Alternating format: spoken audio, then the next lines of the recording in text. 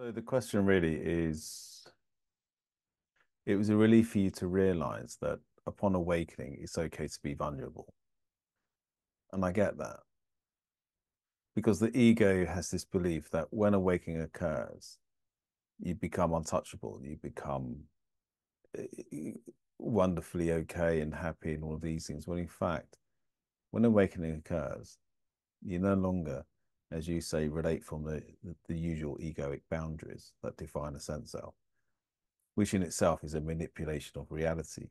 So if you're not relating from an idea that seems to manipulate reality, then you relate directly from reality. If you're just an openness as awareness, if you're just open to the innermost of awareness, you'll see that you're not the body. And of course, when you awaken like that, it can, as I said, feel counterintuitive because the old tendency is to do things, is to go into the mind and contract, self-contract to any feeling or any disturbance or any attraction in the body. So that's kind of how it is. You start to live the spiritual life. You realize that it's just openness, the center of which is formless. It's where awareness itself has come away from being defined by the body and has that and now relates from within itself, which is the self, which is formless.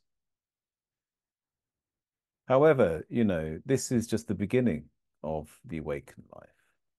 When awakening occurs like that, it's like falling out of reality. Suddenly you're relating from reality. And you've never done that before. So what this means is although you no longer identify with the body mind,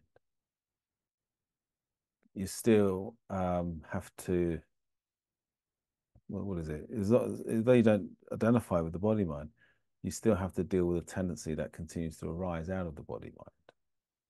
They're just patterns. You'll still be full of patterns because it's the patterns don't awaken. The body mind doesn't awaken. But what you've done with it needs to be seen. It needs to be seen so that when these tendencies arise and they don't serve you or they don't match you, then you have to see it. And just by seeing it, that seems to undo it. Seems to undo the tension that signals for identification. And the signal for identification is very simple. It's a pull to go into the mind and self-contract and become the experience, a mental and emotional experience of the sensation of the body, at the cost of awareness being the root source. So basically, when you enter into a manipulation of reality, you lose awareness, basically, and you become I.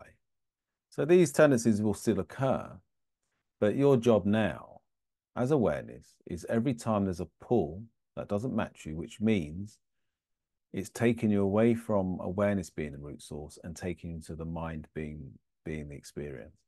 When that happens, you just have to soften. You just have to, as awareness, lean back into awareness. Okay. In the 12 steps, the spirituality that led me here, this is what we call 6 and 7. It's awareness in step 6, and in step 7, it's the innermost of that awareness. These two factors have to align. Awareness has to relate from its innermost of awareness. When this occurs, it has a very profound effect on any type of tendency. So you will get tendencies that are strong that will completely take you into it. And suddenly the mind is self-contracting. And it can feel disconcerting, but your job is simple. It's just soften, is to remain okay with that and just soften. Don't judge it, don't touch it, just go okay. Just soften.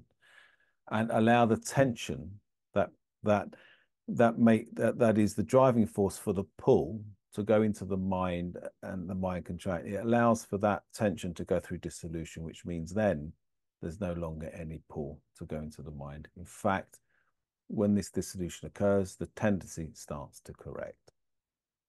It starts to correct, which means the tendency itself starts to become what's the word? I always forget this word. See-through, transparent. That's it. The word is transparent. So the tendency becomes transparent. So instead of being a mental and emotional contraction, you'll have a mental and emotional transparency of consciousness being the root source of experience. That's how it is until eventually these tendencies become less and less, and your seeing becomes more intuitive, more of a flow, more of a conscious way of living, very simple way of living, you know. That's how it is. And of course, you know, for a while in the beginning, you will feel vulnerable, you know, and it's a wonderful vulnerability. It's a vulnerability of openness that usually one hasn't experienced before. Because before, being defined by the ego boundaries, your openness was emotional or it was mental, like a mental emotion openness, an emotional openness. That seemed to be the openness that guided the ego uh, reality. But when you're open, you'll get to feel emotion, get to experience that feeling, but that won't be the intimacy. The intimacy will be much deeper than your emotional or mental form or expression. It will be the very seeing of it, the very essence of it will be a more of a conscious intimacy. So that's all well and good. But continue doing what you're doing. If you feel you're being pulled into identification, the sense is, I don't think you're being pulled into identification. I think you're being pulled into patterns that don't match you. Because if already you're open as awareness, relating from your innermost, you're not identifying as the body or the mind. You're relating from the true body prior that condition as consciousness itself. There are going to be tendencies, you are going to be pulled out, but as you get pulled out, remain seeing. Allow these patterns to undo. It's very, very simple, but that's your job. That's what you have to do. And when I say that, I'm not talking about a subjective view.